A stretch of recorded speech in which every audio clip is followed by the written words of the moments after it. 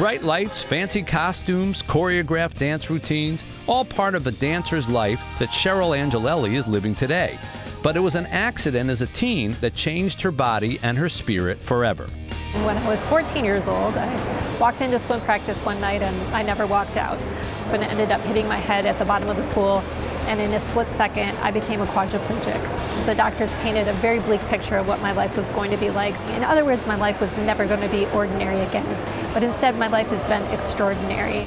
This extraordinary life includes being a member of the U.S. Paralympic swim team, where she was ranked one of the top 5 swimmers in the world. As a Paralympic swimmer, we would go to Europe and I would see wheelchair ballroom dancing. And it was so beautiful and amazing to watch. And I said to my teammates, when I quit swimming, I would love to do this. So she did.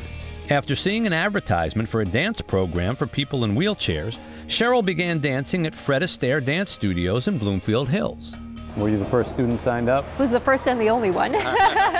Shortly after she started dancing, Cheryl and studio owner Evan Mountain wanted to open the program to a larger audience. So they created Dance Mobility, a free program for people in wheelchairs and amputees. Each student learns to waltz, cha-cha, and do other classic ballroom dances. It's just been a really rewarding experience. I knew that I would love dancing, but I'm having so much fun being able to teach it and share my joy of dancing with other people now.